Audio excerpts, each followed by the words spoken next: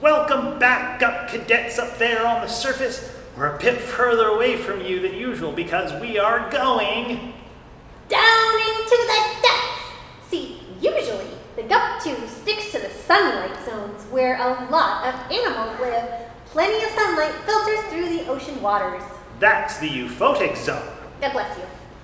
But today we'll explore the twilight zone.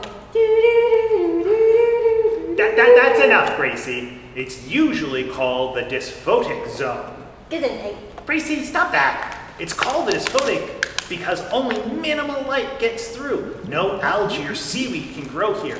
It's too dark. We are going to try exploring this zone today at the bottom range of where the GUP is designed to handle.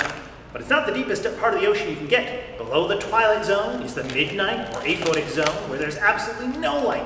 And then there's the abyssal zone and finally the hadal zone, which occurs in the deepest trenches along the ocean floor. There's still life down there, even without sunlight. We should totally go there! Into the abyss! Like the movie. It sounds really fun. No, it wouldn't be. Remember the water pressure. The further down we go, the more pressure the water pushes on everything. Animals that do live in the deepest part of the ocean have flabby bones and soft bodies, not like us, to help them deal with the pressure. If the GUP went down that far, we'd all be crushed. There's just too much water on top of us. That's why we have to be careful about the depth gauge over there. If that were altered, we might end up going too far down. Are you sure it wouldn't be totally exciting? Definitely not. Besides, do you remember why we're in the twilight zone? Yes. We're here looking for the most adorable thing in the ocean, the flapjack octopus. Oh, it's okay. Okay, sorry, Francine the otter. The flapjack octopus is the second cutest creature. Here's a picture.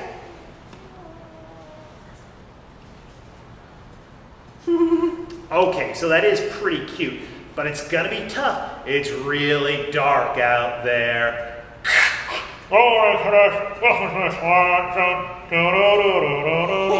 Is everyone gonna make that joke? To begin our day, let us pray. Huh? The captain said we should start our day with the Lord's Prayer. The Lord be with you. And also with you. Our Father, who art in heaven, hallowed be thy name. Thy kingdom come, thy will be done, on earth as it is in heaven. Give us this day our daily bread, and forgive us our trespasses, as we forgive those who trespass against us. And lead us not into temptation, but deliver us from evil. For thine is the kingdom, and the power, and the glory, forever and ever. Amen. The Lord has pestilence, a little disaster. Huh? We've got to take care of the pressure gauge, but I still think it would be fun and exciting to go down deeper. No, it wouldn't. We definitely wouldn't want to put the submarine to that sort of pressure test. That's kind of like an affair. Lead us not into temptation. I think you're right. The Bible says we won't be tempted beyond what we can handle, but still we pray that we can avoid tough times so we don't have to face those trials. So we don't want to end up being under so much pressure we feel like we might crack? Right. That's why we pray that God keep us from temptation and why we shouldn't push our submarine too far. I'm going to make a sign letting everyone on board know the situation. Uh-huh.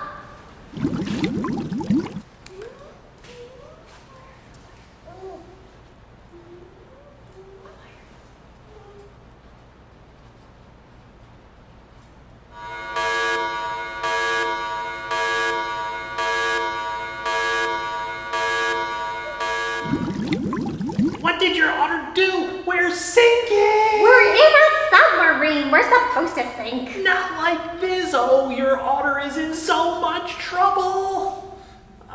I know you didn't realize this would happen, Francine. I forgive you. I'm still very worried about what is going to happen to us. I think we're getting close to the midnight zone. We're going too far down. We're doomed. I'm going to go get the captain. Come on, Francine. George, try to stay calm. We're not crushed yet. Stay calm. Yeah, stay calm. Stay calm. Stay calm. Stay calm. Stay calm. Gracie told me what happened. I don't want to get crushed. We are in a scary situation, Cadet George, but we should not lose hope. We have many smart people here, and we trust in God's mercy. That's why we pray to be delivered from evil. We can remember God's grace in difficult situations. But this is our own fault. That silly otter thought we could handle testing our submarine in this depth, but we can't. Why would God help us if it's our own fault we're in this mess? Remember the story we were talking about yesterday? Peter walking to Jesus on the water. He thought he could handle such a test of faith. But he had Jesus to help him. That's true, and so do we. The hand of God can take many forms. Sometimes we have to be God's hands for each other. That's what God calls us to do. What did he say? He says that all hands need to be in the engine room. Come on, young cadet. We will pray, and we will see how God may deliver us. Okay, let me end the transmission.